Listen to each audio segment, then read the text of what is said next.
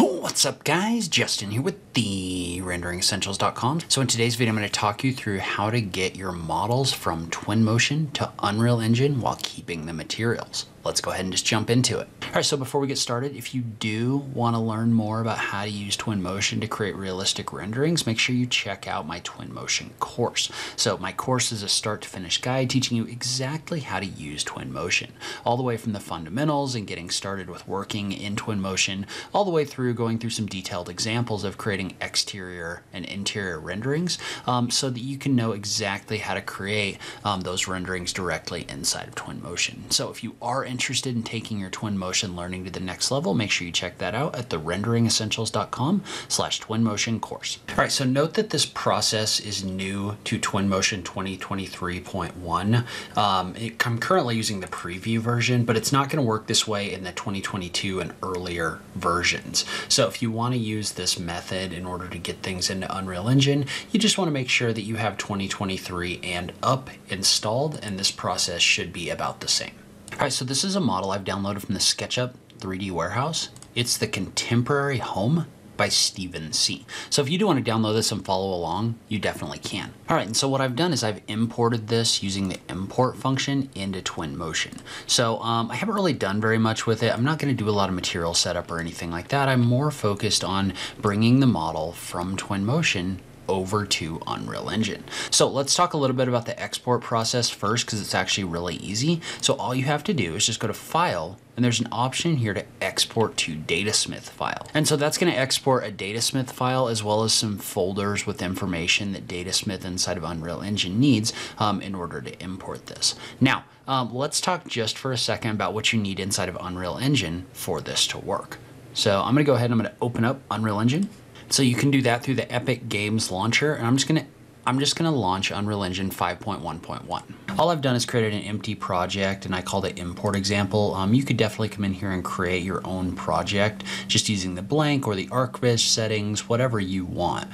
For me, I'm just gonna open up this project right here. It's gonna take a minute to open up, and then we can go through and we can import this model into Unreal Engine.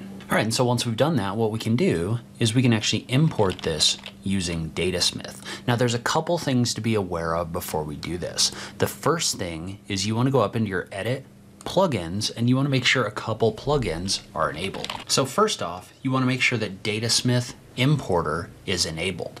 This should be built into your Unreal Engine, so you should be able to just search for Datasmith right here in order to do that. And then just make sure the box is checked. That's going to give you the ability when you click on the Add to the Project, and note that I am in Unreal Engine 5, but when you add to the project, you can just go to Import Assets, Datasmith. Okay, so there's one other add-on or plugin that you need to make sure that you have installed. It's the Twinmotion Content add-on. It's the Twinmotion Content for Unreal Engine. You're probably not going to have this when you first open up Unreal Engine. So what you need to do is you need to go into the Epic Games launcher, and then within the Unreal Engine tab, you need to go into the Marketplace. When you go into the Marketplace, that's going to allow you to search for the Twinmotion Content plugin. And so it's called Twinmotion Content for Unreal Engine, and basically what this does is this allows you to import your Twinmotion files, and it's actually going to set up the materials. So this is actually really important, because if you don't do this, then you're just going to get like a mesh with no materials applied to it. And so you're just going to want to click on the Install to Engine button, and you're going to want to install it to Unreal Engine 5.1. Note that this was a really big file size. It doesn't show up in here anymore. Maybe it shows up in my library.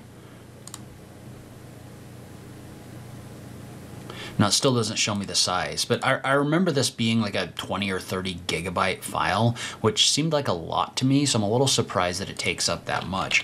But if you want this to work, you're going to want to install that at least for right now.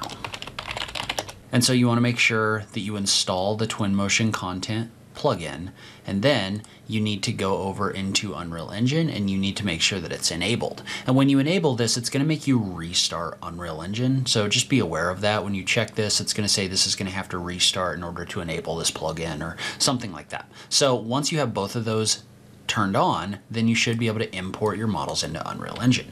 So in this case, all I would do is I would just click on the drop down right here and go to Datasmith, and we're going to click on the File Import button.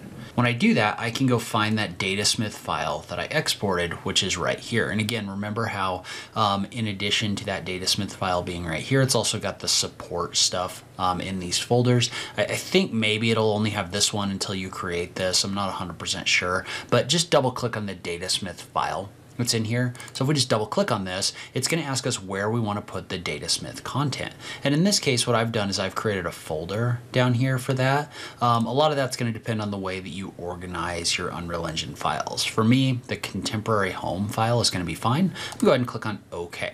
And then it's going to give me a whole bunch of options in here. So things like process, things like some static mesh options. I pretty much leave these alone. I make sure that they're all enabled, and then we're going to click on the import button. So when I do that, what that's going to do is that's going to import my model with textures directly into Unreal Engine.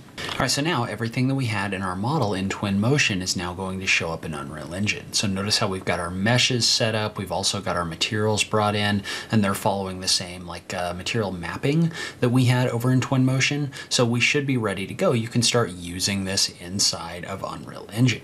So if you have any questions about this process, feel free to leave them in the comments down below. Remember that I do have a course where you can learn how to use Twinmotion to create realistic renderings. You can check that out at therenderingesentials.com/Twinmotion course. As always, thank you so much for taking the time to watch this, and I'll catch you in the next video. Thanks, guys.